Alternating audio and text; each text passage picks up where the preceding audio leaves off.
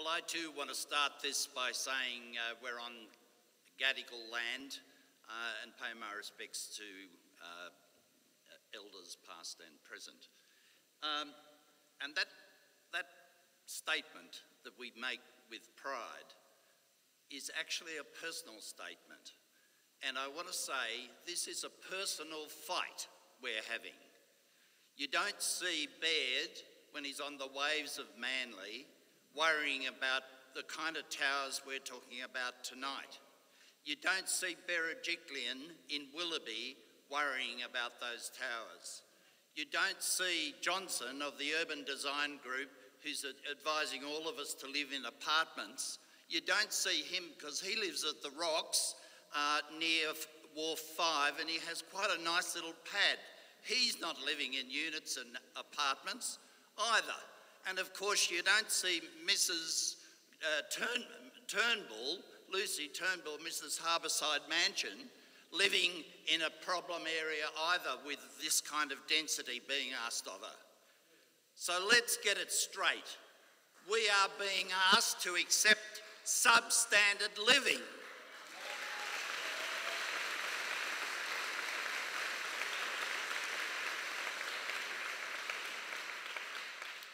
So I'm going to end this speech. When I end it, I'm going to do what Joe Halen did and call for action.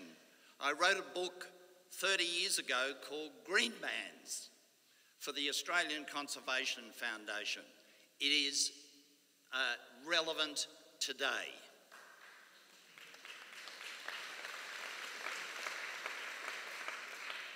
But first we have to go through the proper process, and we have to go through in united form.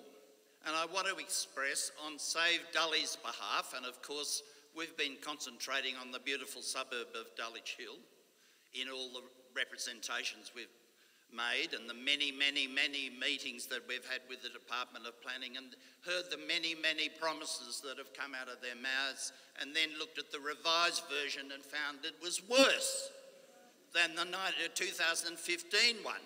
So do we trust the Department of Planning to look after us? No, we don't. So I want to say, first of all, put it on the table for Save Dully. We are in absolute solidarity with the South Marrickville cause.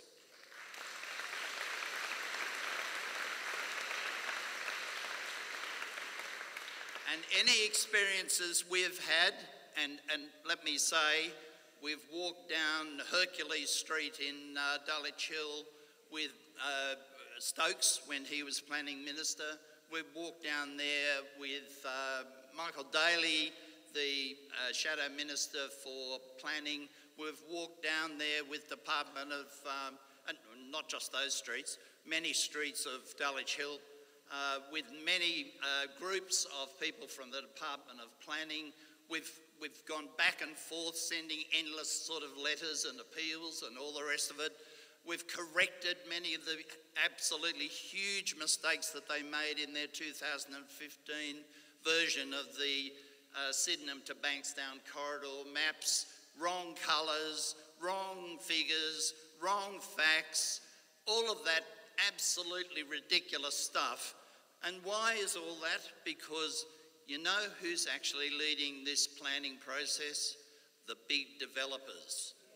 The big developers. So when Anthony went to see Mirvac, he was taking on the big developers, and good on him. That's what needs to happen. They need to feel the pain, not us.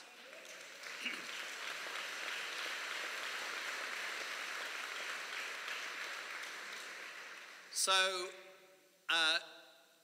we have found through experience, evidence-based, that all the submissions we have made about South Dully have come to very little.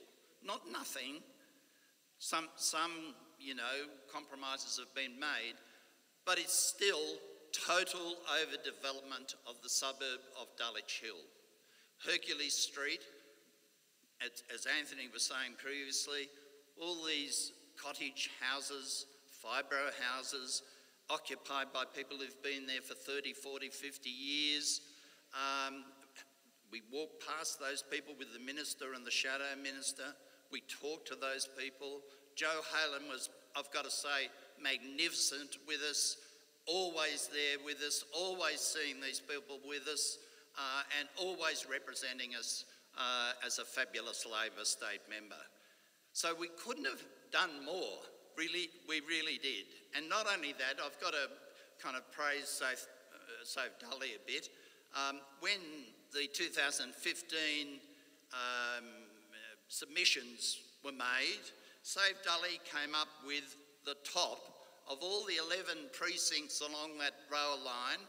Save Dully had more, by far, a third of all the submissions to the planning department came from Dulwich Hill. 560 residents put in submissions, and of those, 95% said, we don't want your plans. So are they, and of course, our democratically elected council had been taken from us. So on bended knees, the peasants were saying, please don't do this to us.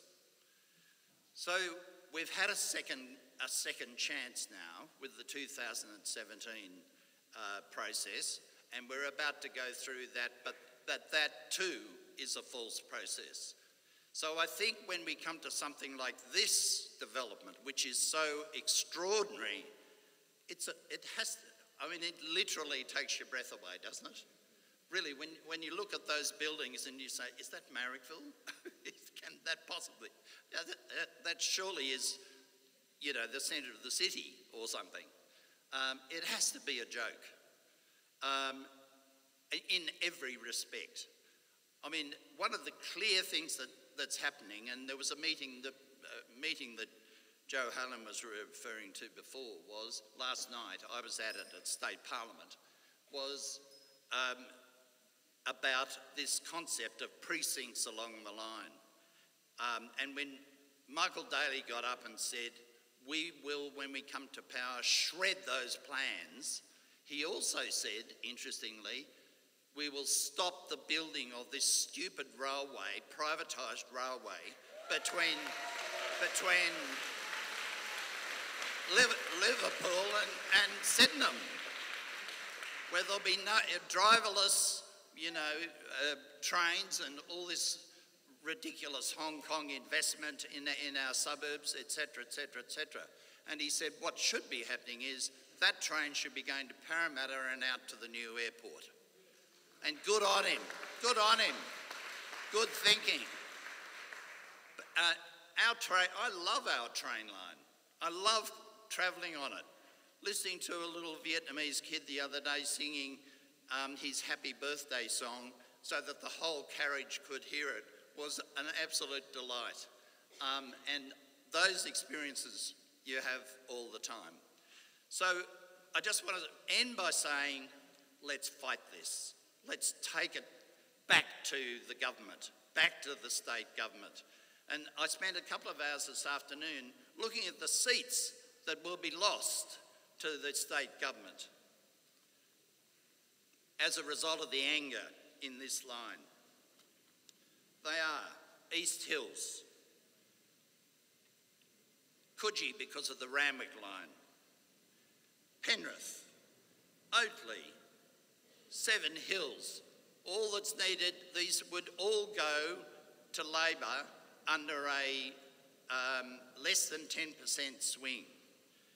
And then because of the destruction of Parramatta that's occurring at the moment, probably the seat of Parramatta and probably the seat of Riverstone because of the overdevelopment that's going there. So I think we should be joining forces with places like the Total Environment Centre, with the Greens, with the many, there's 400 groups in a planning group that we can combine with that was actually put the meeting on last night. There needs to, and of course there's the unions. And I think we should be getting a solidarity group together, a committee together, and saying no to the Department of Planning, no, we're not going to meet your October 20 deadline, and we are going to ask for our planning powers back to our council. Thank you.